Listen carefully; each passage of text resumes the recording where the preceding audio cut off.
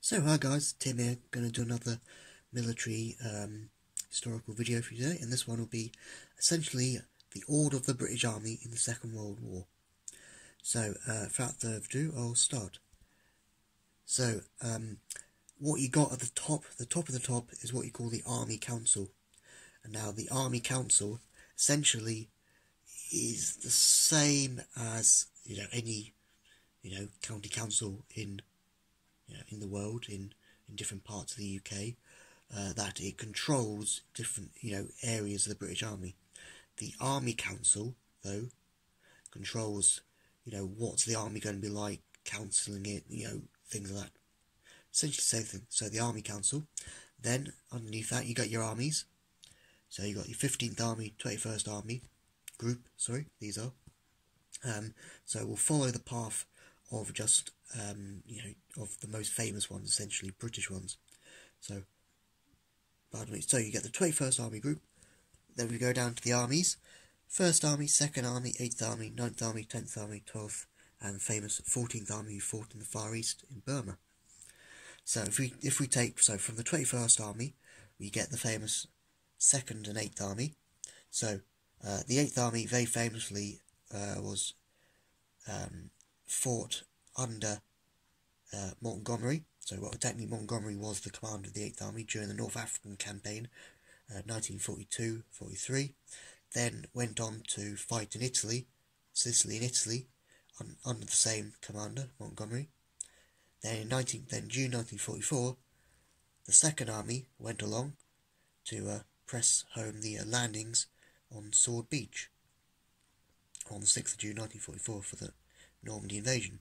So we've gone from the 21st Army Group to the British 2nd Army. So essentially, think of those Russian dolls, that kind of wooden ones that go inside one another. That's essentially what it is. You get the Army Council, 21st Army Group, 2nd Army. Now in the 2nd Army, you get what are called corps. So you get 1st Corps, well, your famous ones, 1st Corps, your 5th Corps, 8th Corps, all that. So we'll form the 1st Corps, yeah?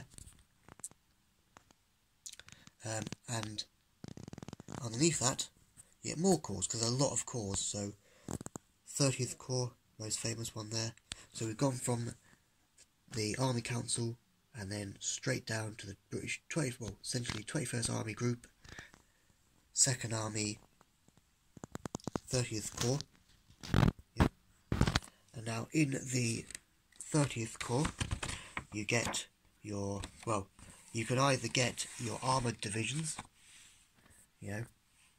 things like 7th Armoured Division, 6th Armoured Division, Guards Armoured Division, depending if you're in an armoured unit, like the Royal Tank Regiment, so that. But, if I can find it,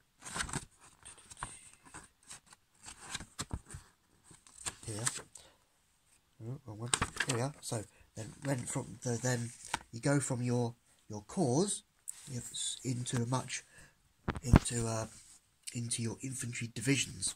And now these are your infantry divisions, formation signs that essentially have all your units inside them. Like, so for example, so we've gone from 21st Army Group, 2nd Army, 30th Corps, say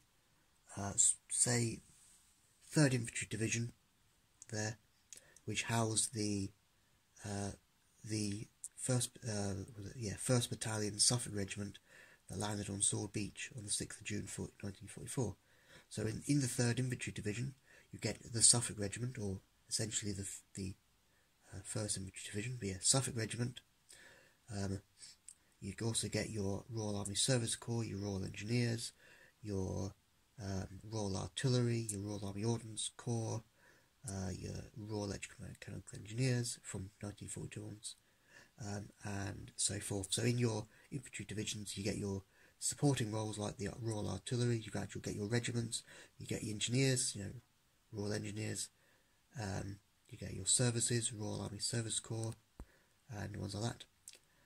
And then in your infantry divisions, as I said about the Suffolk Regiment, you can get multiple regiments to an infantry division, but I've just picked the most famous one.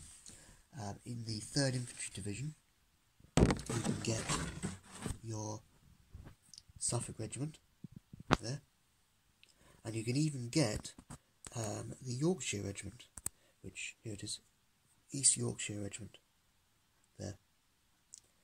So hopefully that wasn't me waffling on a bit further. It wasn't waffling on, but for this I used the very famous Blandford British Army Badges and Insignias book of the Second World War, just to show you a little bit of kind of how you can get from the 21st Army Group right the way down to infantry divisions, then to regiments of the Second World War. I will be doing a follow-up video of this on how essentially the British Army can go from a regiment right down to a single person, essentially, and the tactics and manoeuvres and drills, of it. So, thanks for watching, guys. Have a good one, and I'll see you in the next video. Bye.